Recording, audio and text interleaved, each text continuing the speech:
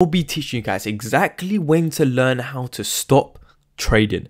Now, a lot of you guys are always asking for strategy videos, ICT concept videos, but there's no one asking me, ZMN, when do I know when to stop trading? Now, if you guys understand with trading, less is more.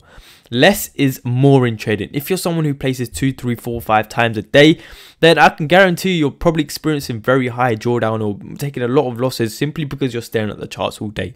Now, how can you actually identify lower probability scenarios and lower probability environment, and when can you actually know when to stop trading? So first off, I'm going to be creating a whole checklist for you guys, step by step, in really understanding when you should know when to walk away. Now, ICT actually does introduce this in some of his videos, in which I've taken away, and I will be putting it in one video for you to actually teach. So make sure you watch till the end, because I'm going to be creating a whole checklist for you.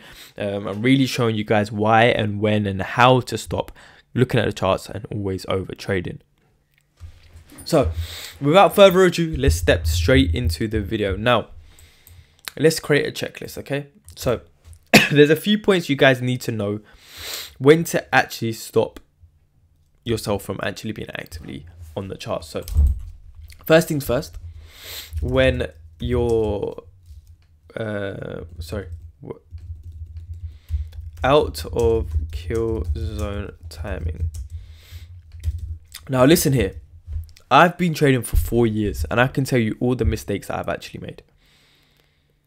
When I'm still staring at the chart, even when kill zone timing has ended, I tend to then get impulsed into a trade, a silly trade, just because I'm simply watching the chart for no reason out of my kill zone timing. So again, the sessions to trade London Open kill zone and New York Open. New York Open kill zone. No, London Open kill zone is from 2 AM to 5 AM, and New York Open kill zone from 7 AM till 10 AM. Now this is New York timing. ICT refers to New York timing, so remember, anything that I'm talking about right now is about New York timing. So convert it to your local timing, or simply just work it on the basis of New York timing. So out of kill zone timing, stop sitting at your desk watching the chart, even when your kill zone timing, even when you're not in your kill zone timing. Stop doing that. It's a bad habit. There's no care in the world for what price is doing when your business hours are not open. Okay, that's like me closing my shop down outside and shutting the shutters and just standing in front of it and watching it for no reason, making sure it doesn't get robbed. That's stupid, right? You need to stop doing that with the charts. Now, step 2, when higher time frame bias, right, has been met or is unclear. Now I'm going to give you guys a example right now. So for the weekly time frame on gold right now, I'm going to show you. So I wanted price to come down to this sell side liquidity pool. Now we didn't quite get there. Price was really choppy this week. As you can see, we were just moving up, down. We had these random spikes. Price was very unclear, okay? What does that mean? I want to get to the sell side liquidity pool. I was looking for sells, but then price started messing around. As soon as prices started messing around and my higher time frame bias is now no longer being met clearly and how probably I want it to be, step out of the charts. Look, I can show you here, right? Oh, give me a second. So as you can see here in our free Telegram, the link is going to be in the below. No trades this week. There was no trades this week. As you guys can see, gold be moving weird. I explain exactly why I'm not trading. Your higher time frame bias needs to be clear, or if your higher time frame bias has been met. So if the sell side liquidity pool, if price for whatever reason had met there, I'm simply done for the week, because I had prepared for this move down. I'm not going to randomly come up with a scenario in the middle of the week and then probably drop my probabilistic outcomes. You only need 1 to 2 to 3 trades a week, profitable, right, to make you a killing.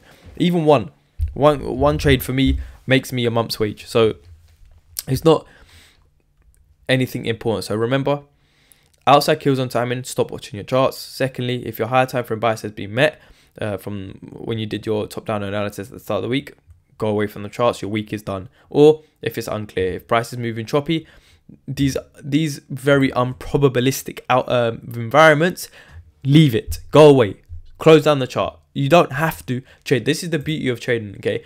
If you're trying to force trades, that is where you are going to start losing, over trading, doing silly mistakes, okay? Done.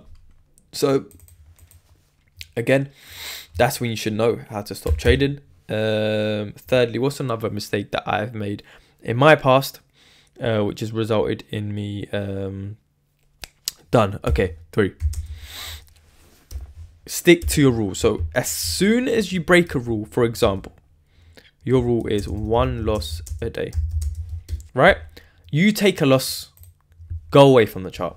Why? You're going to start revenge trading. You're going to try and make that loss back. You're going to, God knows what you're going to do with the charts, right? If your rule is 1 loss a day, walk away, turn the computer off. I can guarantee, look, let me say this to you. If I could guarantee you next week you're going to make 5k on Thursday, right? If you don't trade more than once each and every single day, would you do it? If I could guarantee that 5k is going to come by Thursday, you would do it, right? So, why are you forcing it? You're profitable. You now know the strategy. You now know how to trade, but you're still making silly mistakes by breaking your rules. Stick to your rules. Your rules are there for. I know it might not feel good at the moment that you took a loss, blah blah blah, but for the longevity of your career, stick to it. And remember, a lot of you guys here are still working jobs. You want to quit that job. You need to be doing everything in your power to make sure you're following trading rules, because you want to quit that job as soon as possible, right? The more you stick to your rules, the quicker that time will come where you're more profitable and you can literally stop working. That's sort of going to be the three outlines on when to actually know when to stop trading. Of course, there's a lot more mistakes that people make. However, these are the main ones. Obviously, don't look at your charts outside your business hours. If your high time frame bias has been met or it's unclear, don't look at the chart. If you start breaking your rules, your trading plan, turn off the computer. Straightforward. It's very easy to say, but it's very hard to do. Sometimes I still make these mistakes. These mistakes can happen, but control your mistakes. Make sure you're learning from your mistakes, right? You know where you're going wrong. Be accountable. You have to be accountable. With a trading, right? There's not a boss that's gonna take responsibility for you.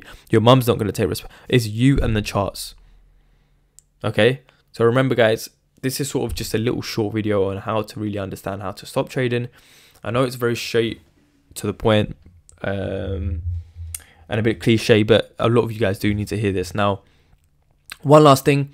If you want to join our free Telegram in the link below, obviously there's nothing in it. We just share so much value. Why I didn't trade this week. Weekly breakdowns I'll drop in here. Payouts, new videos that are going to come out, all for free. So do join that in the link below. We do tons of giveaways in here as well. Just the profits that I make for the week and rare tear. Everything will be dropped in that Telegram. So do go ahead and join that Telegram in the link below.